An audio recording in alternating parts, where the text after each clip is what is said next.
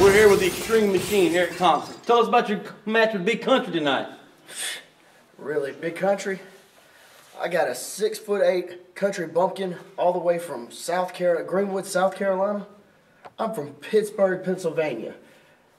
Black and yellow, that's all I think about. Gold is what I think about. And I have this tall, lanky sumbitch.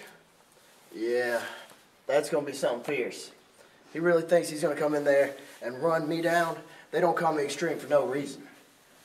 I'm gonna hurt you, boy. I heard you were a big fan of me. I brought you a little something. Good. There you go. I got you a little autograph. Now you don't deserve it.